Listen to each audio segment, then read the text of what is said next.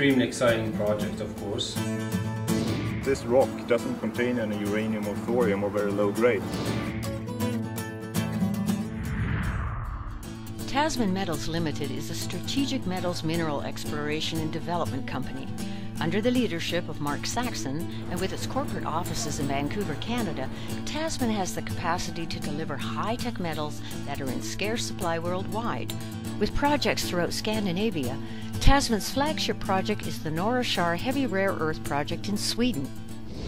Located in southern Sweden, the Norra Karr project is 549.5 hectares in size. The infrastructure surrounding the project is second to none. Power and water run directly to the site.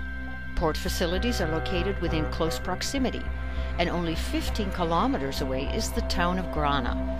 Running between Norra Karr and Grana is the E4, Sweden's primary freeway, which connects Norra Karr and Grana to Stockholm, 300 kilometers to the north.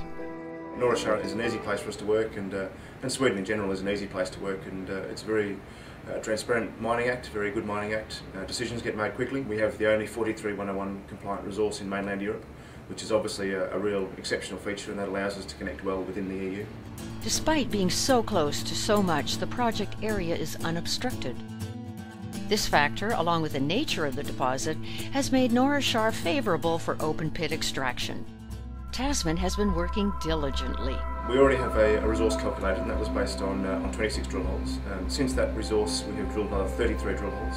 We will be launching a scoping study, and the scoping study will put the basic economics around the Norra Karr project.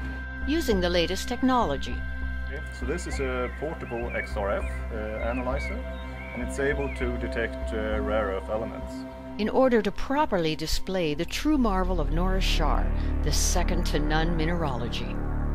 The Norra Karr project is obviously a rare earth project, but the thing that makes it unique is that it has more than 50% heavy rare earths, which is very unusual in the world, and there's no other large volume projects that have such a high percentage of heavy rare earths. So the two key metals that we have in particular abundance at Norra Karr are yttrium and dysprosium. The yttrium will be consumed in the lighting industry.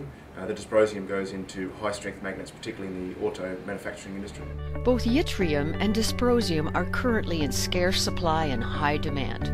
Many intersections of this mineralization begin at the surface and are over 100 meters in true thickness. But this is not all.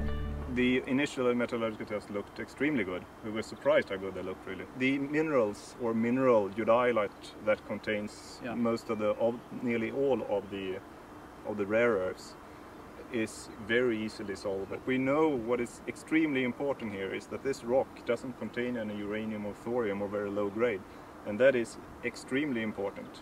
With 100% ownership of this astounding property, the future looks very promising for Tasman as their exploration continues at Norra Karr.